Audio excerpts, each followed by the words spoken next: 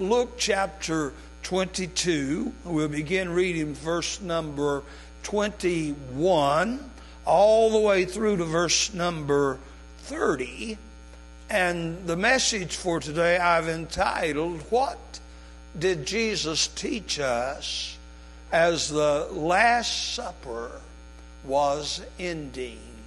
You might remember from a couple of weeks ago, we had some lessons learned at the Last Supper.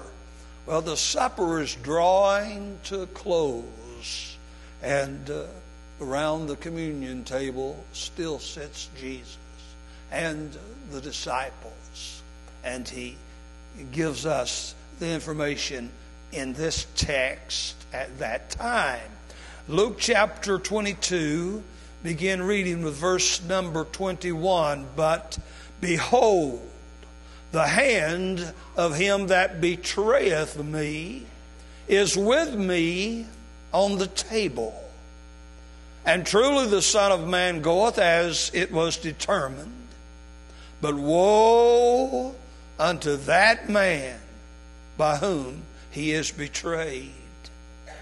And they began to inquire among themselves which of them it was that should do this thing. And there was also a strife among them, which of them should be accounted the greatest.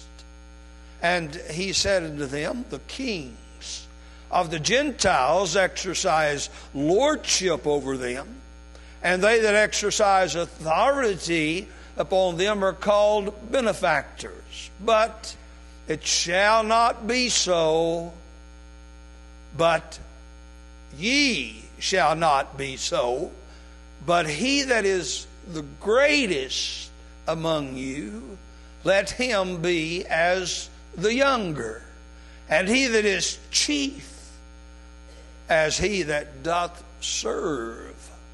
For whether is greater, he that sitteth at meat, or he that serveth? Is not he that sitteth at meat? But I am among you as he that serveth. Ye are they which have continued with me in my temptations. And I appoint unto you a kingdom, as my Father hath appointed unto me, that ye may eat and drink at my table in my kingdom, and sit on thrones judging the 12 tribes of Israel. Let's pray. Father, thank you for this host. Thank you for our Friends Day service and our friends that are gathered here with us. Lord, our heart goes out to friends who was taken to the hospital, Brother Roger and Sister Joyce, hurting because they could not be with us at this time. God, please intervene in that family. Please bring miraculous healing. Lord, we pray especially for him and for Angie that's also in the hospital at this time, instead of having the blessings of being in this church chair. Lord, help them. Thank you for this wonderful singing, congregational, choir, these great special songs.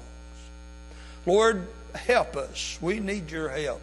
Help us to learn today. And if there's anyone that has not yet given their heart to the Lord Jesus, help them to do that today. I pray that you will. Help me to preach, Lord. I'm inadequate. In Jesus' name, amen. As we come to our text for today, the Lord had just instituted the communion service. We call it the Last Supper or the Lord's Supper. And that communion service is still observed by Christians all over the world in our day.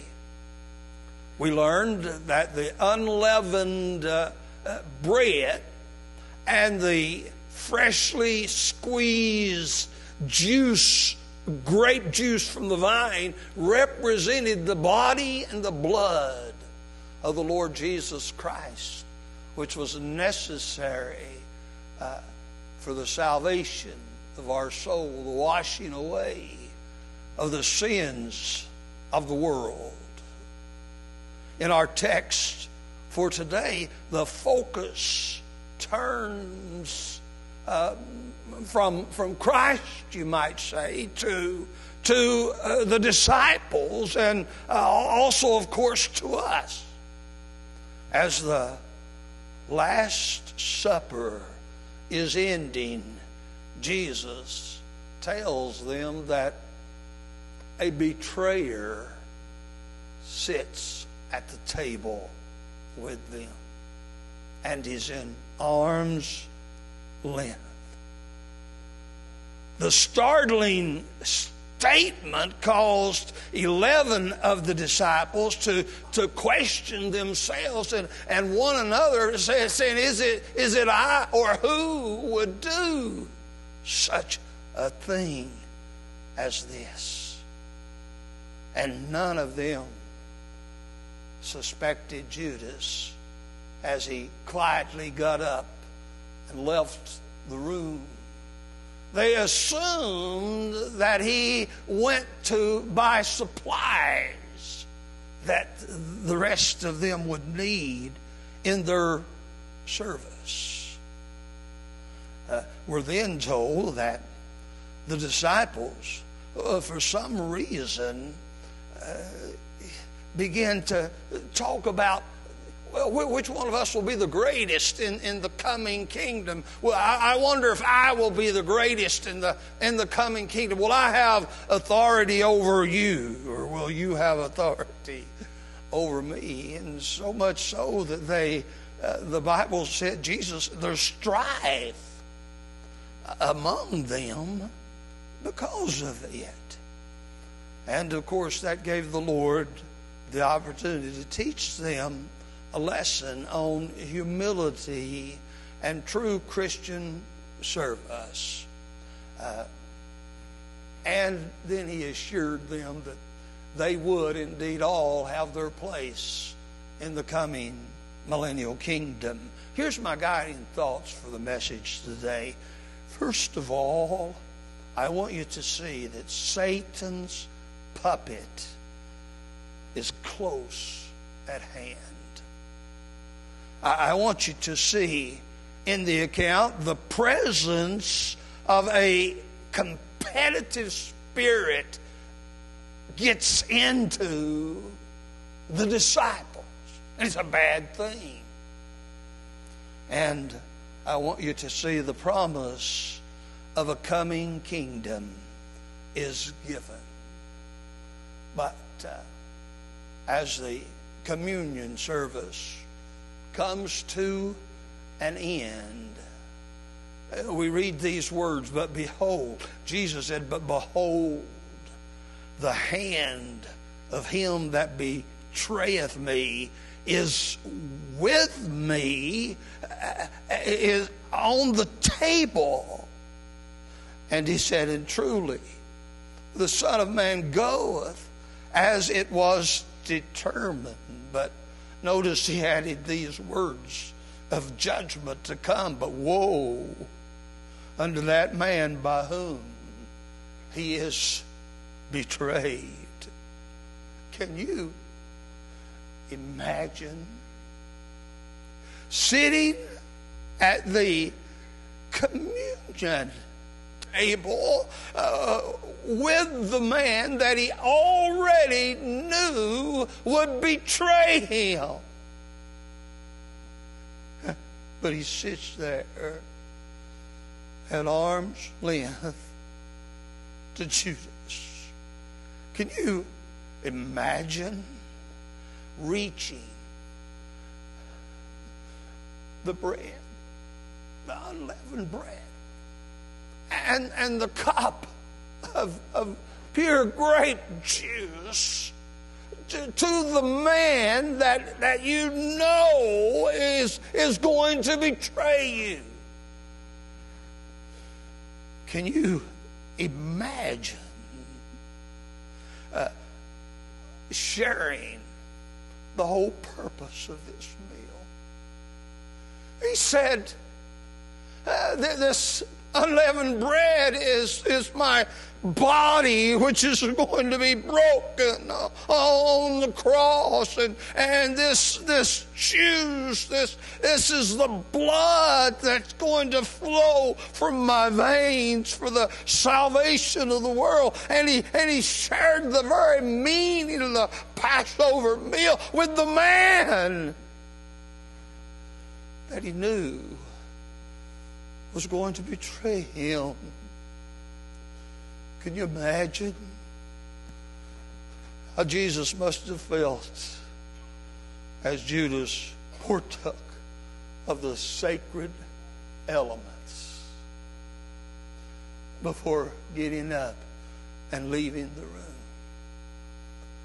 Can you imagine how that Jesus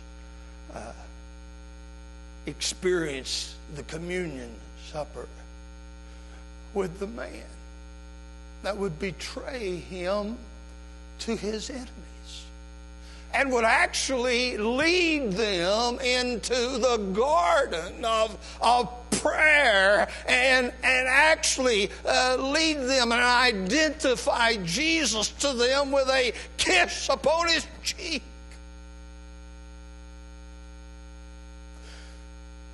Can you imagine these events transpiring in the text? The puppet of Satan is close at hand. Do you ever think about it this way? In intimate fellowships, secrets are shared, aren't they? In intimate relationships, confidences are promised, and all of that is about to be violated. One of the things that makes betrayal so devastating to all of us is that these things will come along with the betrayal. It affects the very soul. Here's what we learn from the 11's perspective. Some people are masters at misleading. Some people are professional in their performances. And some people are deadly in their deceptions. Puppets of Satan may get with you and stay with you for a long time. Did you know this? Judas was never saved. And when he followed the Lord and joined the band of the disciples, the Lord was so gracious, knowing that there was never conversion in his heart, allowed him to come in. And now he had walked among them for over 3 years. Puppets of Satan may get with you and stay with you for a long time. But remember this about puppets of Satan. Time and circumstance will usually always reveal their true character. Puppets of Satan may get by for a while. Notice, if you will, how that Jesus gave Judas this warning. He said, truly, the Son of Man is going to go as it was determined. Yes, Judas, you're going to be successful in your betrayal. You have sold me out for 30 pieces of silver. You're going to lead the wicked band of men in disturbing my time of prayer. You're going to kiss me on the cheek. You're going to turn me over. I'm going to be crucified. That's determined. But woe, he said, woe unto the man by whom he is betrayed. Puppets of Satan will not indefinitely get by. Their day is coming. Ecclesiastes 8:11 through 13. It talks about because time goes on and they see no problem, and they think they're getting by with their sin. Says they might do it hundreds of times, but they won't get by, and it will not be well with them. Judgment day is coming for the puppets of Satan. And here's God's admonition to you and I. How will we apply this to us? Well, the disciples sat there, and the 11 said, "Is it I?" There was a time of heart searching, a time of looking inward. And it was appropriate. Did you know there's multiple times when all of us ought to look inward and do some heart searching. What is my relationship with the Lord like? The Bible says, and give no place to the devil. Give no place to the devil. You that have been in the military may be familiar with the term beachhead. And it's used, I think, to describe getting a place from which you can hurt and destroy, getting a place in the enemy's territory. And the Lord said, don't let the devil even get a place, not a beachhead in your life. Because when he does, it's so easy to mess everything up. Don't let the devil mess with your mind. Did you know the devil messed with Judas's mind? Said the devil went first into his heart and then just walked right into him.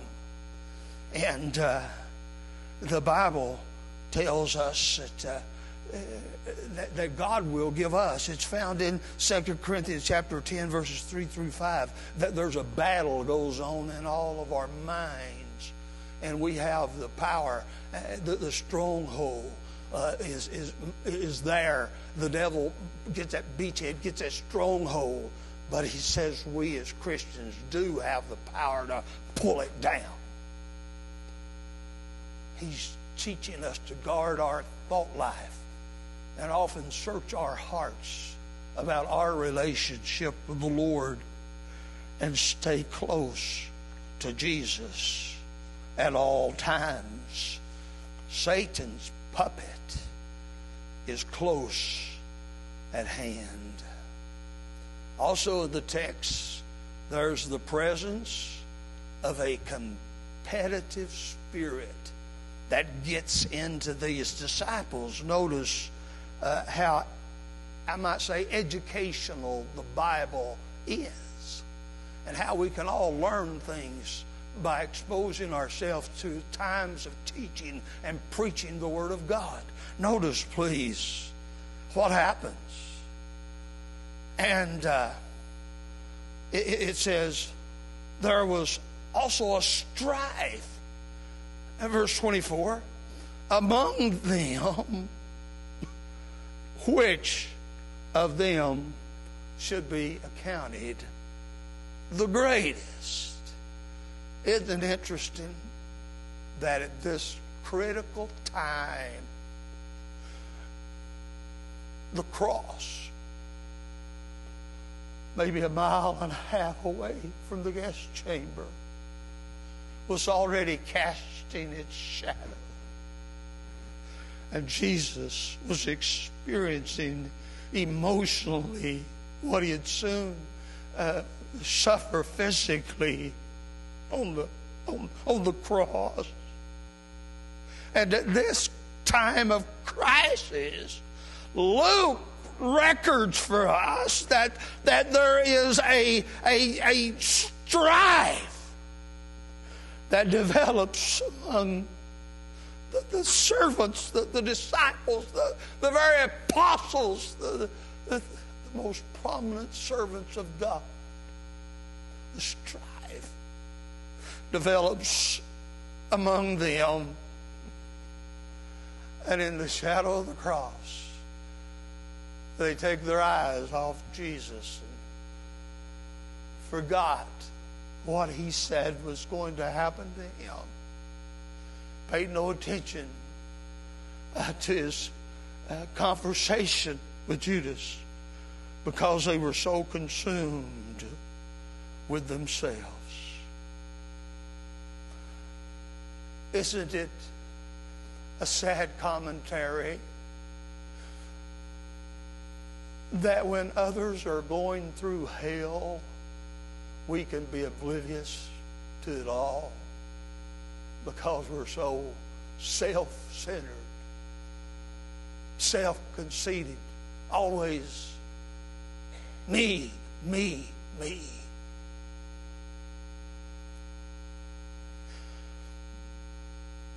The presence of a competitive spirit. Here's what we learn. A competitive spirit easily slips into many people's lives. Even Christians. Even churches. Even preachers.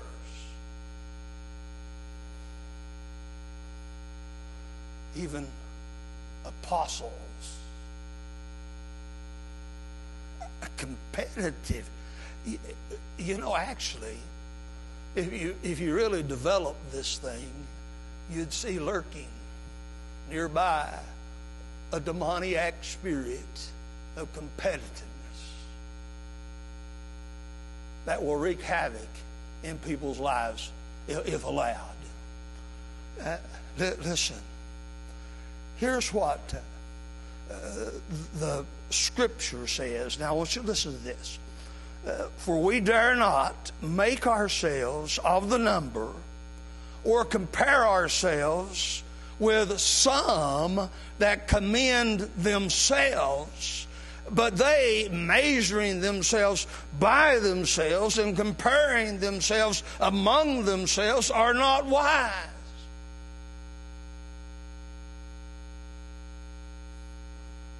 There's no place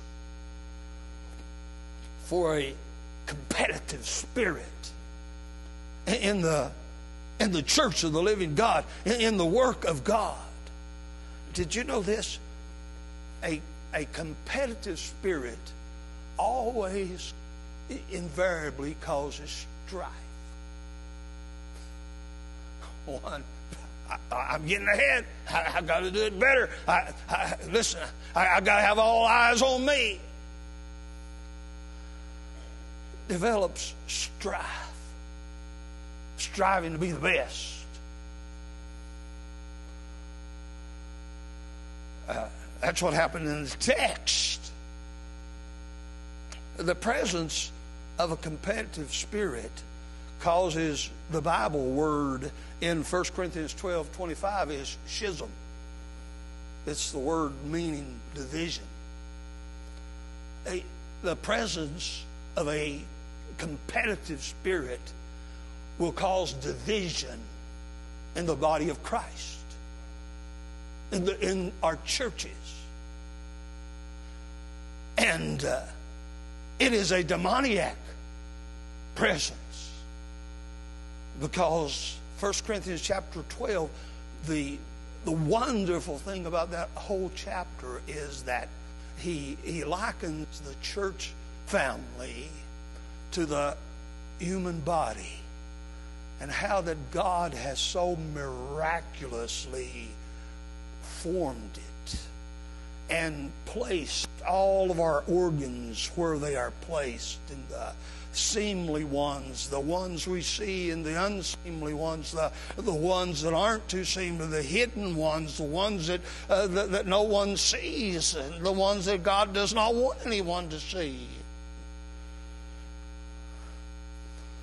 You know, God can see my heart, but you can't see my heart. You can see my chest, but you cannot see my heart. God can see my heart. And all the... I remember when we went through the first expansion of our old building, the property falling from the ladder and crushing my heel. And I remember preaching on crutches for several weeks. It was the most peculiar thing I've ever done. And I learned then just how important it is to have all of the parts of the body functioning the way they're supposed to be functioning, supplementing and helping and lifting up and sharing and caring with one another. I mean, think about the miraculousness of our human bodies, its agility, how our mind tells our bodies what to do, and our fingers to the very end obey instantly. The presence of a competitive spirit will mess with the proper functioning of the church of God. Now, you see, I'm not preaching this today because anything like that is going on. I'm preaching this today because it came up in the text, and I don't want it to ever go on. One of the advantages to preaching through the Bible like I do, and all the stories of the Bible, is that no one can accuse me of preaching something just because they're there. But of course, people are so mean they will anyway. But also, I want you to see that strife among Christians is the antithesis. It's antithetical to true Christian service. God places us all in the body as He knows we will be best in the place He places us. The talents He gives us, the abilities He gives us. And obviously that gives rise to the need for us to all fulfill our God-given abilities and tasks within the local church.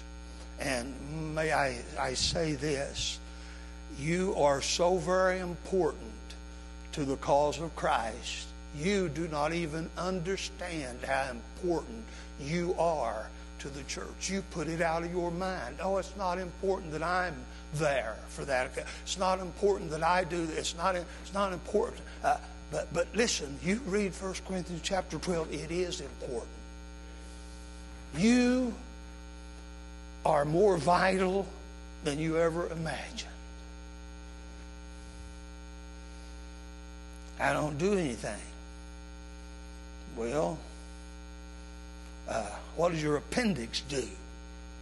Nobody can figure that thing out. But God put them in there. They do something.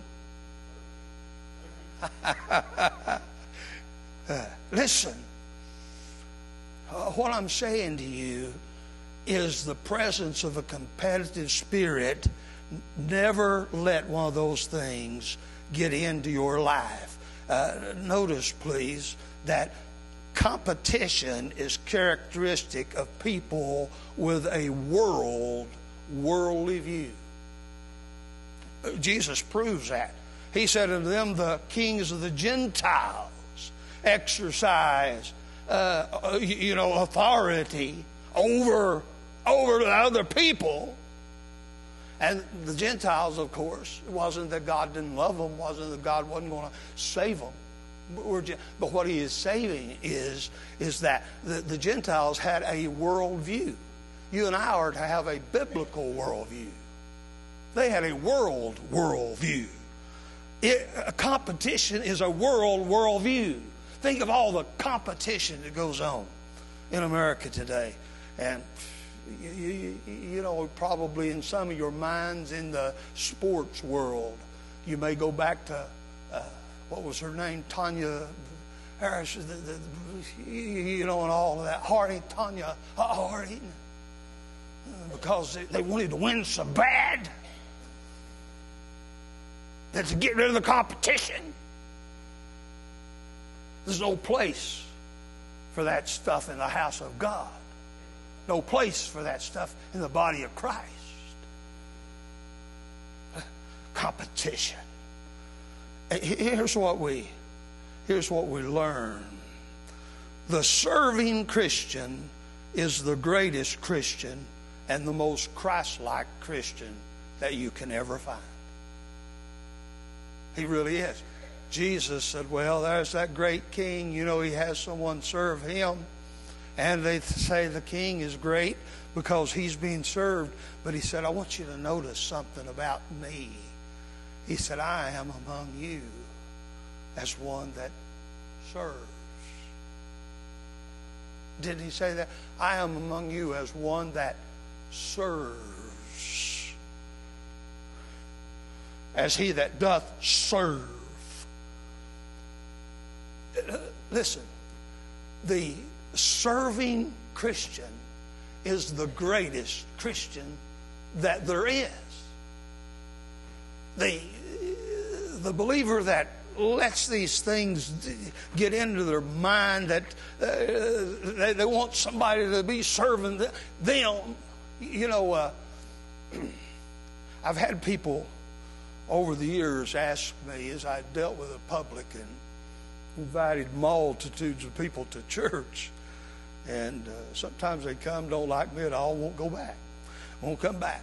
But other times they like me and they will come back. But you know, I've had people ask me this, says, well, what does your church have to offer us? What does your church have to offer me?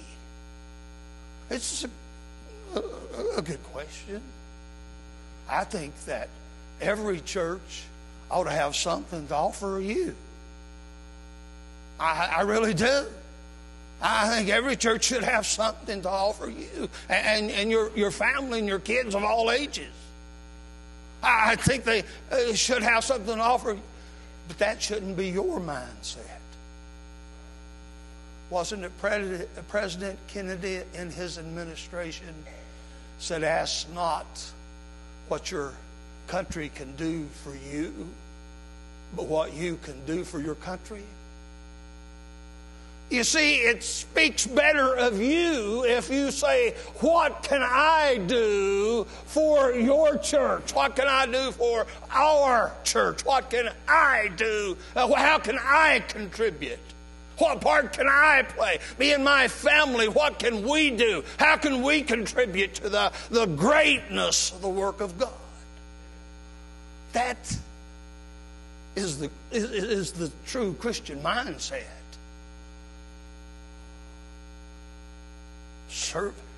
Serving. The serving Christian is the greatest Christian. And the text teaches us that. And here's what the Bible says. If you look back in chapter 14, you might remember around verse number 11, Jesus said, whosoever exalteth himself shall be abased. That means to be brought low. And he that humbleth himself shall be exalted. There they sat around the table trying to exalt themselves. I think I can preach better than you, James. I think I can have a better, bigger class than you, Matthew.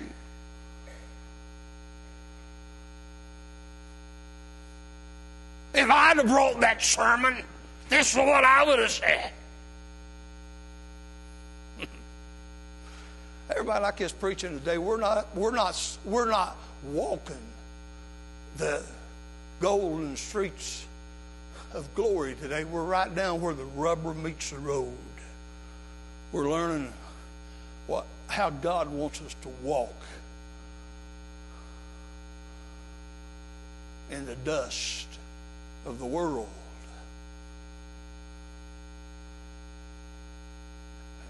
The serving Christian is the greatest Christian.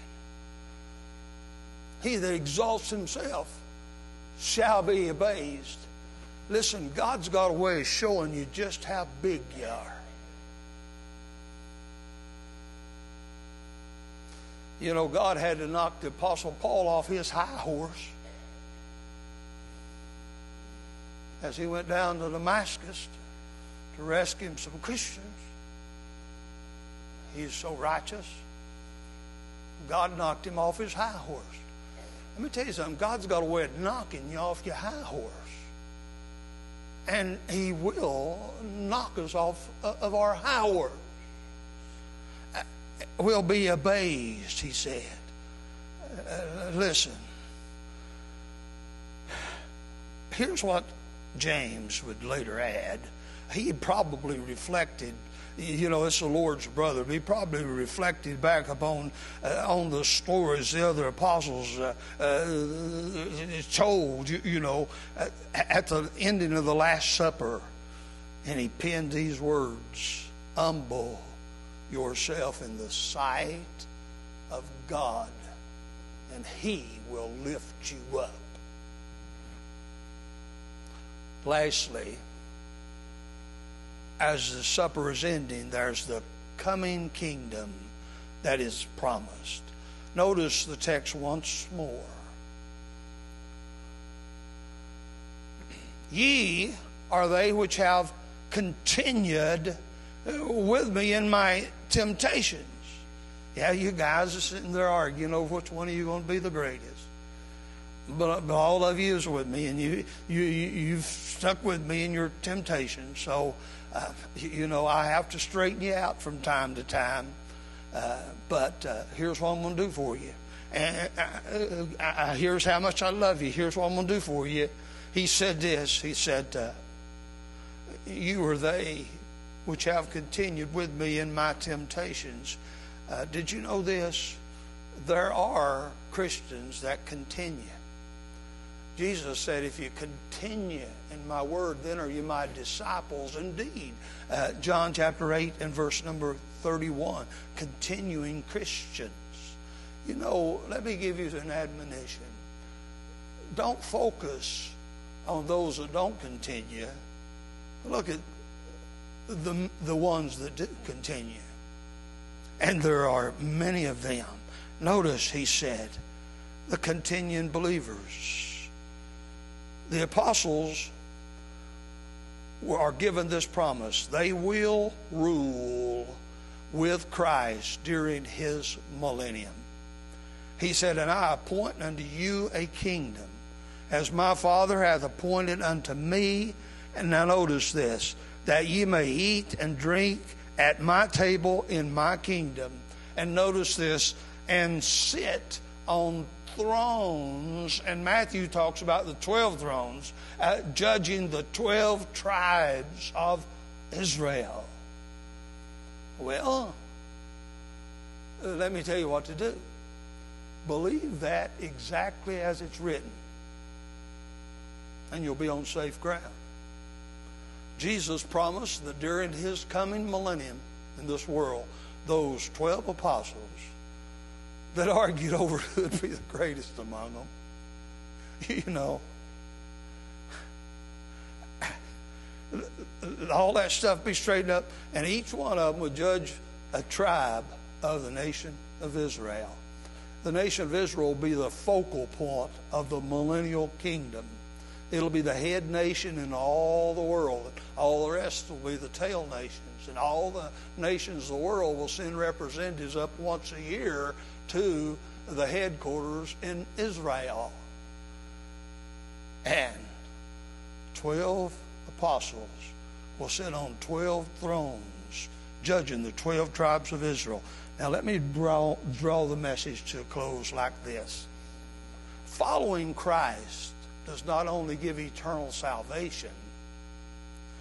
Following Christ gives eternal rewards in heaven. I'll be finished in about 3 minutes. But let me get this into your mind. A believer that follows the Lord Jesus Christ will be rewarded. Not only will they have eternal life, but they will have rewards. There's at least 5 that rewards that believers, in addition to these apostles, you and I can have in eternity. We can have the victor's crown.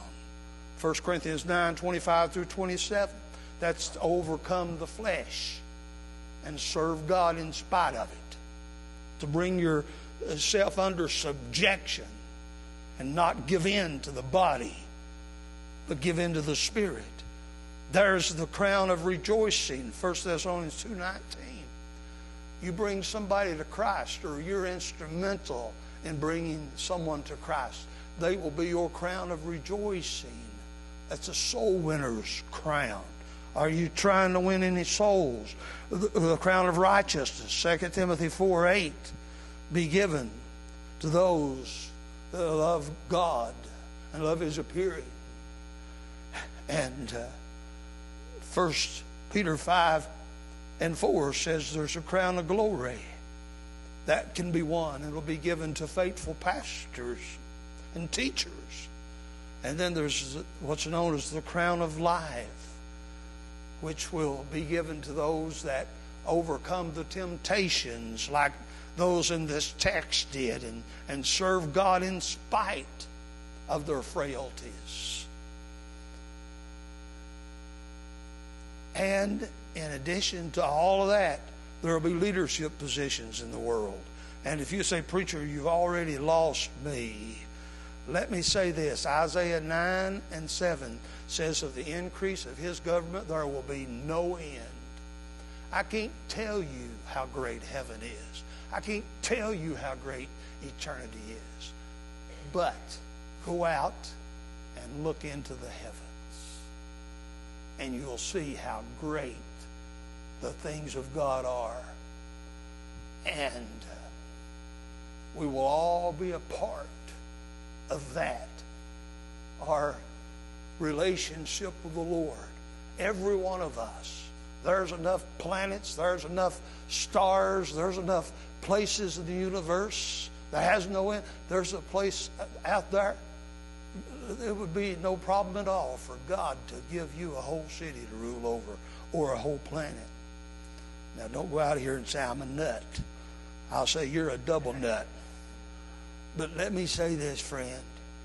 There's a promise of a kingdom. We're going to stand to our feet just now and keep me on. Don't turn me off as the pianist comes. Here's what we've learned today. The puppet of Satan is close at hand. Believers, at any given time in your life, the devil is within arm's reach. Joshua, the high priest, is pictured over, I think it's in the book of Zechariah, and he said Satan was standing at his right hand. Within arm's reach stands the devil that wants to destroy you and your life and your family, and will, if he can at all. The puppet of Satan. Never be a puppet of Satan. Never let that the presence of a competitive spirit invade your Christian life. Never do that. Love one another. Be kind one to another. Don't expect to be better than one another or anything. You get in the place that God knows you to be best in, and you stay there.